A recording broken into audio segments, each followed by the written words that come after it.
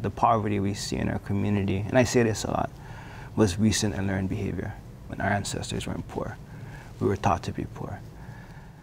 But like anything that you're taught, you can unlearn too.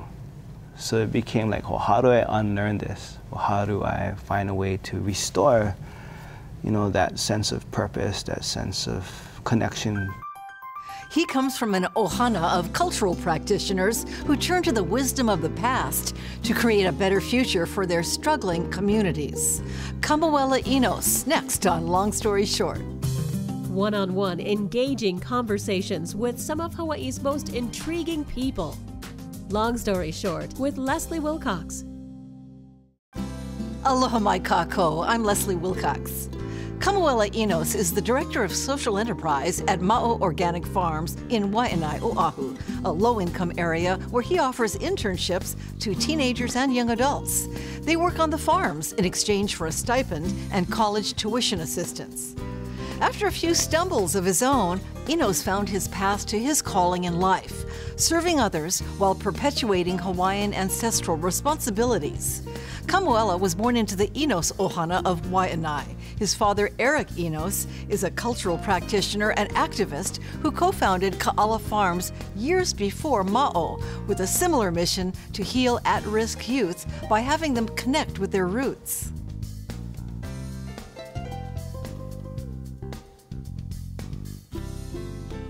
I knew it was special. I think part of what I think the reality was is to be raised in a family that was doing something that was in front of a curve. Meaning? That I think my father was Eric Enos, one of the founders of Kaala Farms, was doing aina work, restoring traditional practices in what is now an actual industry. It's a thing, aina-based education, right? It was born out of this idea of reclaiming land and identity as a response to the Hawaiian Renaissance, of having had that part of our identity kind of been told explicitly to step away from. You know, it's important for you to assimilate into contemporary American society and to, you know, be a good American and to take all the vestiges of your ancestry, your language, your practices, and put that behind you. When did your father start reclaiming the land? You know, I think he really was, I remember that because I was really young, and he, you know, was from Waianae. He went to Kamehameha schools, and then he got into, he went to college. And going to college at UH in the late 60s, early 70s, you can only imagine, like, colleges across the campus were really, you know, that was the heart of the civil rights movement and the birthplace of the Hawaiian Renaissance too, when people were told you started actually learning your history and realizing that we weren't understanding, we weren't allowed to understand our ancestry from a place of strength. He was coming of age and he was heavily radicalized, and he got a job teaching at Waianae High School, where he got a chance to really see it from how I understand it, his stories. He was one of the few men who was of Hawaiian ancestry from the community actually teaching. And he was able to hear how teachers were talking about kids from Waianae. So he often tells me, like, he had to quit or he would have been arrested. He was so angry at the messaging. And just like the disregard, I mean the blatant racism that he saw behind the scenes. And then he took up work with an organization that worked directly with at-risk youth. And it was from that point that it's called the RAP Center, where he began to take students, young adults actually, not students, that are kind of out of the system, hanging out at the beach parks, walking in the mountains, to kind of get them away from where they would just hang out and associate and do all the things that were leading to their delinquency, back up into the mountains to kind of understand, take them out of their environment and put them in a new environment. And there he started seeing all the remnants of the taro patches. How did he come to acquire the land? That's a really interesting question. I think back in the 70s, it was just like, you know what? We're just going to clear this place out, bring water down, and reclaim it. And if people don't like it, then they can come and talk to us. Was it abandoned land? Who owned it? It It was in the back of the valley and Probably state-owned? State-owned land. And they just decided to have these youth repurpose their time at this. I don't know what they were supposed to be doing, but what they ended up doing was clearing out haulekoa and putting in PVC pipes and bringing water back down. And then learning from people on the east side of Oahu who are still doing traditional taro farming, like, how do we grow this? And I think that was a really important thing for me to understand. It was like, he wasn't just trying to reclaim ability to grow food, but he was trying to reclaim the ability to grow people and therefore the ability to regrow community. You know, I was raised in a context of growing up with an activist parent where I think the things he was doing, none of my peers that I grew up with, their parents did. Mm-hmm. My mother was always very much a fan of reading and a big fan of education, so she would just make us read. So we had our noses buried in Tolkien when we were like 4th grade, and then we just reading Albert Camus in 7th grade, and she just said, read, read, read. So kind of like embracing like intellectualism, if you will. So body and mind. But then also growing up as a Waianae boy.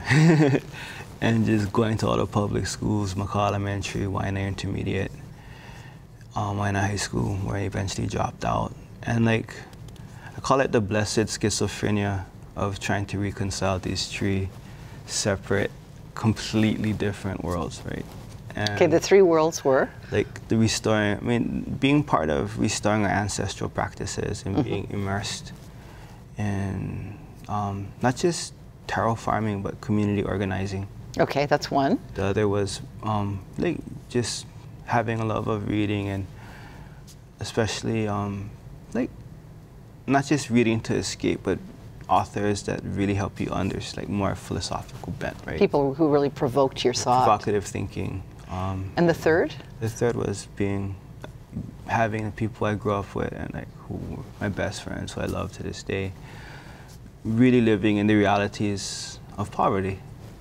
As good as wonderful people they are, like their daily lives was really bounded by struggling to make ends meet, and all of the things that happen when you live in that context, with the violence, the drug use, the alcohol, you know, and like those 3 realities kind of didn't sit well with each other, especially as I got older and my peers became more and more who I identified with, and I started to reject the other 2 a little bit more.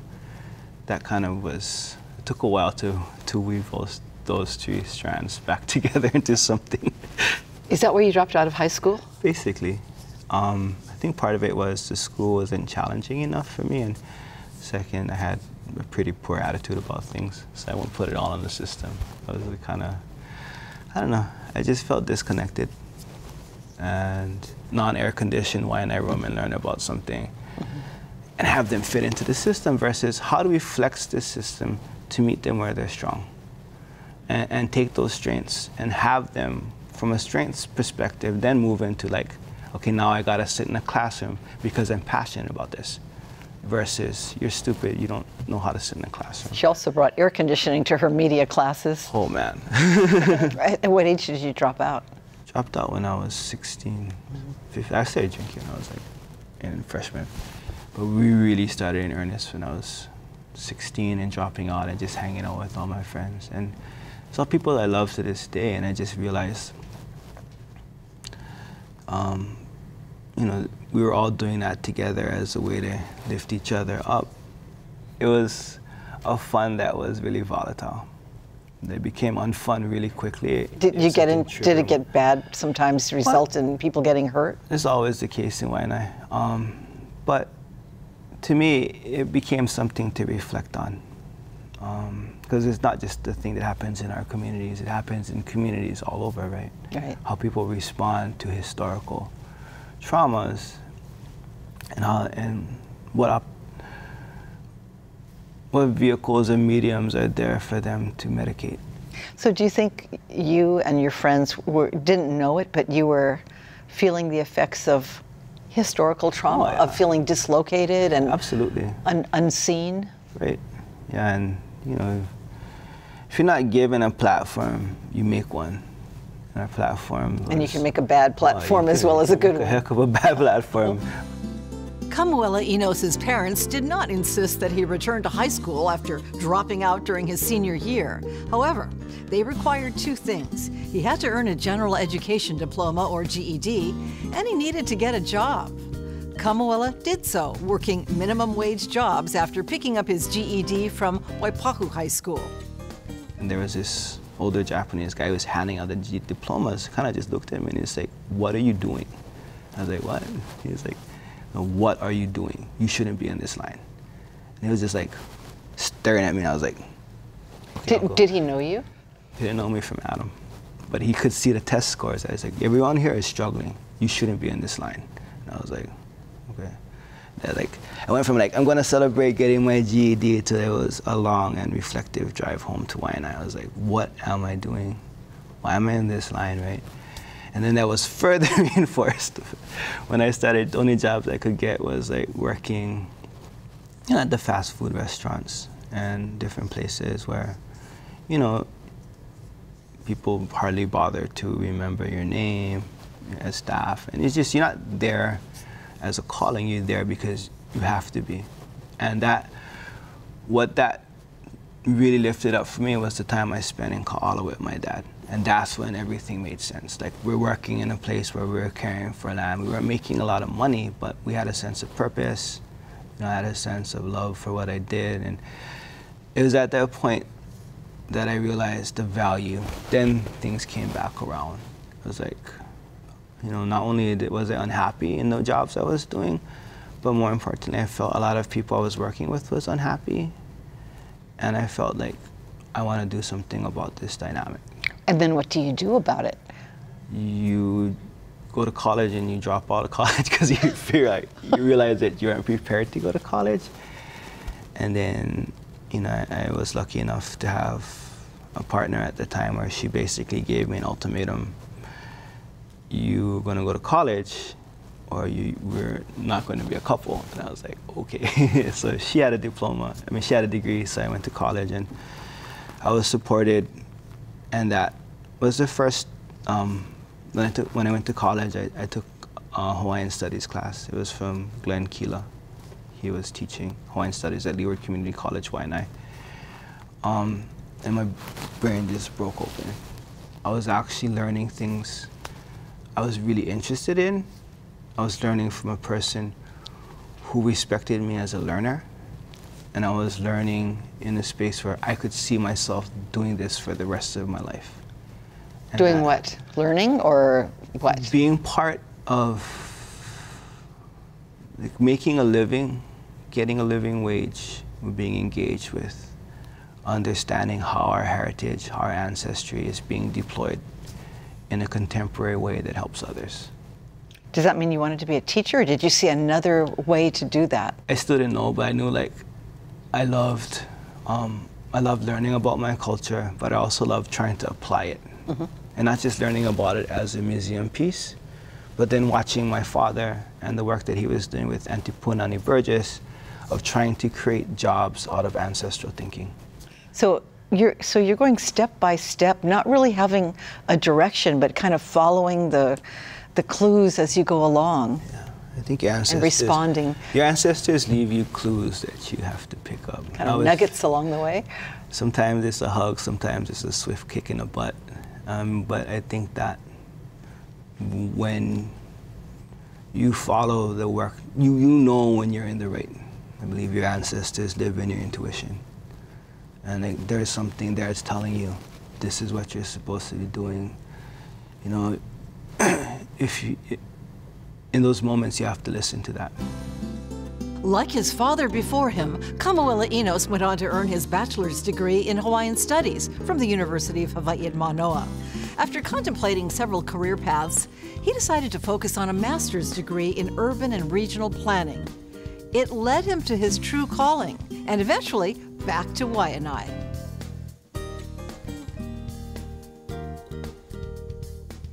Well, you know, I was really lucky when I was getting my master's program that like as I mentioned, I was took a class from Bob Agris, who was then the executive director of HACBED, the Hawaii Alliance for Community-Based Economic Development. And that nonprofit was a network organization that was basically created out of this idea that Auntie Punani Burgess and others, like my dad, had pushed on, like how do communities develop their own economic engines? Like how are we not dependent on outside jobs that quite often don't pay us well and aren't maybe the best fit for our environment? How instead of fighting those types of development, how do we be developers of our own jobs? And HACBED they had asked Bob Agris, and they had asked him to help create this organization that helped practitioners across the state wrestle with that question. And I was lucky enough to be in classes where that was really found my love, and I was interned at HACBED for a while, and I began to see that I really want to be at the intersect of how we create jobs in using our ancestral thinking, so that we're creating powerful opportunities for employment and Did you know what that education. looked like at the time? I'd watched my dad try to do that. I mean, that's what Kaala was trying to do. They had backyard aquaculture programs where they would have families raise tilapia in their backyards. I remember there was a time, was it in the 80s, when practically everybody had a tarp and a and aquaculture, and like, that was an attempt to kind of look at an ancestral practice of fish ponds or fellow fisheries and have people do it in their backyard as a way to generate revenue. And I was really fascinated by the idea. And I was able to work at HACBED, and my younger brother Solomon is one of the founders of MAʻO. He was the first intern, so I was always tracking what they were doing. So right around the time I was finishing up my class, a position opened up. I was working at this other organization called Empower Oahu with Richard Pizzulo, and it came out of the Easy Economic Zone initiatives that under, I guess, the Clinton administration, where they gave money to communities to be able to start up economic empowerment zones. So me and Richard was working there, but then a position opened up at MAʻO as an education specialist. And I was like, I really feel that this is a time to come back to my community, because I had been living in town for 10 years while I got my bachelor's and my master's, and as much as I loved Manoa, I was getting homesick. I really felt like I wanted to be back where I could be directly engaged in working with my own community, and it's an opportunity to grow our ability to be strong again. So I took it, and I was working there for 10 years. And while I was doing that, I'd continue to be helping Bob Agris every once in a while in the classes, teaching at the Department of Urban and Regional Planning. And I love both the Hawaiian Studies Department and the Urban and Regional Planning Department, and the York Community College as an organization, as an institution, because those three places really allowed me to learn who I was and how I serve best. And it's so interesting that it's not like you suddenly see your future open up. I mean, you are following, the clues along the way, listening for the sounds in the forest, kind of. You're getting slaps in the head when I step out of line. I think that's really, it's never about us. I think it's always about how people guide us, and we have to learn how to humble ourselves to the fact that we're put on paths, and kicking and screaming and resenting it is part of it at times. Or taking the wrong path. Taking the wrong path. It's really, I think there is no straight path. My dad used to always tell me, you gotta walk the crooked path straight. It's not a clearly laid out path for you. Kamuela Enos walked the crooked path straight back to Waianae, where he felt he could best serve the community through his work at MAʻO Organic Farms, an organization that provides college tuition assistance to area students in exchange for their work on the farms. When people hear your title, I think that many people, and including me, are not quite sure of what it means. You're the Director of Social Enterprise at MAʻO Farms. I know, right? That's the cool thing about running your own business. You can make whatever titles you want. But I think, to me, it's the idea of social enterprise is we measure two things on a daily basis in our farm. It's the sales of our product and the GPAs of our students. And all the revenue from the farm doesn't go to staff. It goes back into the mission of the program. And the mission is to make sure that our land is productive again and the people who are working in the land are empowered. And that's, to me, a really important narrative. When people talk about what does it mean to be a Native Hawaiian business, to me it doesn't mean that people have Hawaiian DNA running a business. To me it means that to create a product or a service for society without externalizing the cost on people or land. Because our ancestors did that. That was how they ran in Ahupua'a. They were the first social entrepreneurs. They were able to create tons and tons of kalo, tons and tons of fish without exploiting people or diminishing the land's carrying capacity. That's how Ahupua'as worked. So I feel that's why it's really important to root our practices in ancestral thinking. And that's why the two things we track on a daily basis, the sales and the GPAs, that's what our ancestors tracked.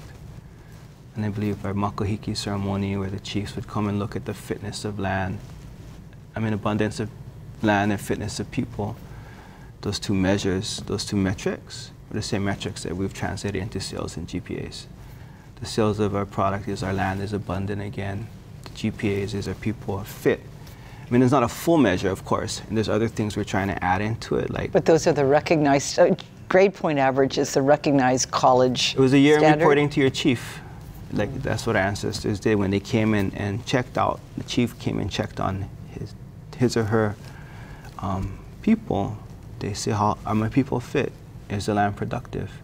My responsibility is to have that happen. Mm-hmm. So if we create our businesses that emanate from that same idea, that I can say the programs that we're running is ensuring that not only is food being grown, but it's being grown organically. And the difference in organic production is that you care about the soil's regenerative health over annual yields. What's more important is that the future generations have the right to grow that soil, from that soil.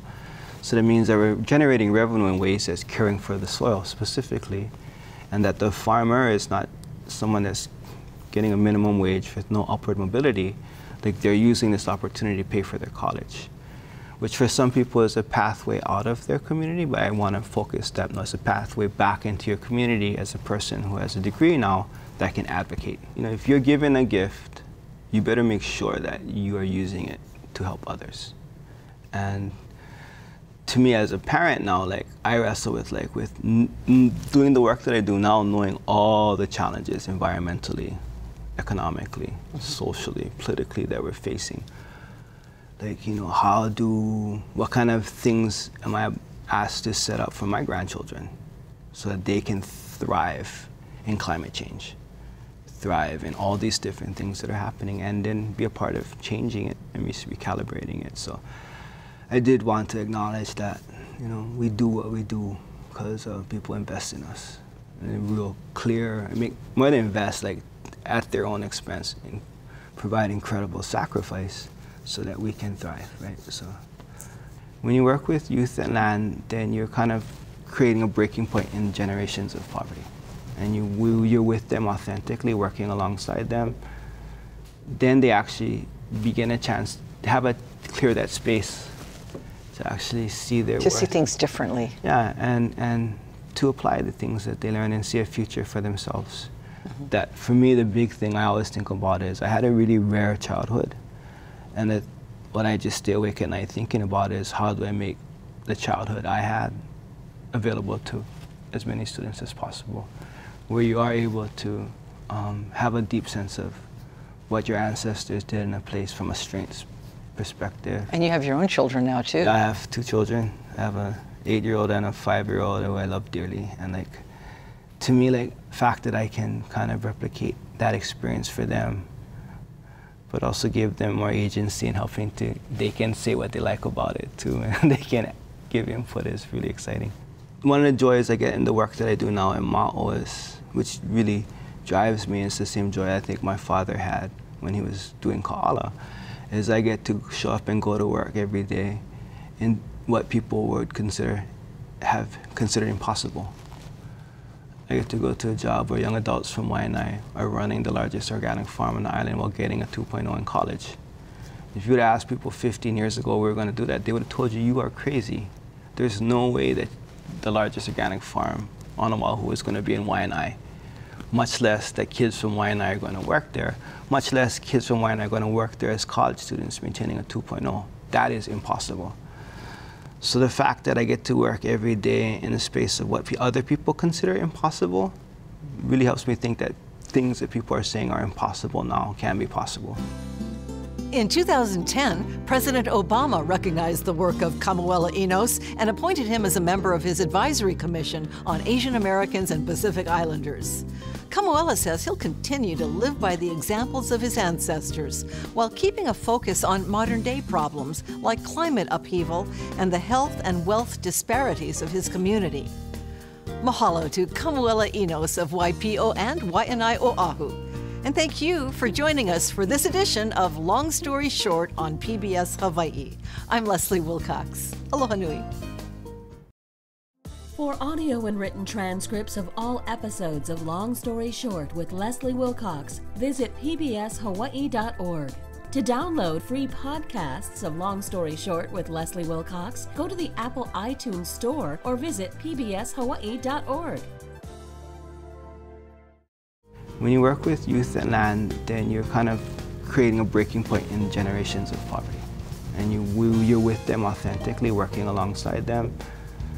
Then they actually begin a chance to clear that space to actually see their worth. To see things differently. Yeah, and to apply the things that they learn and see a future for themselves.